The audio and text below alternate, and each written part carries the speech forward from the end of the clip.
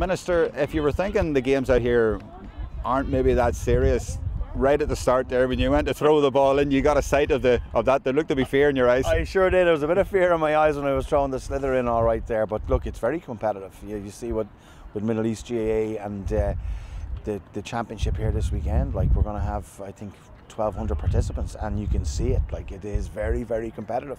And I know from talking to some of the players that have been training hard for this, and winning means a lot to them. So what's great about this, like a 2-day championship here as well, is that they're all around together. They'll have a bit of fun tomorrow evening, I know, in Abu Dhabi too. But the sport is serious, and the quality of what I've seen so far here has been absolutely excellent. And I wouldn't be throwing a ball in every game, I can tell you, after my experience here this evening.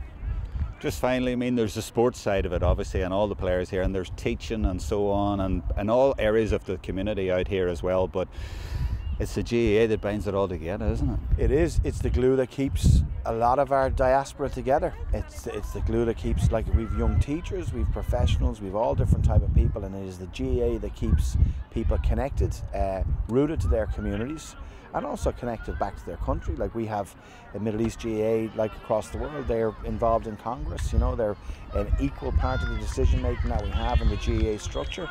They're supported as well by us in government too, and funding that's given, and rightly so.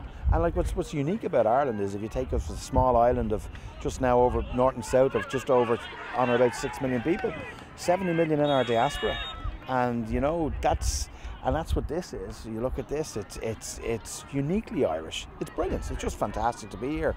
Rounds off a great week here in the UAE, and when I've seen all different facets of what the Irish community are involved in, and how they're making this area here much richer because of it. And talking to residents here in Emirati here, they love Ireland. They love the you know, what's different about us here as well, and it's great to see it. Pleasure to be here.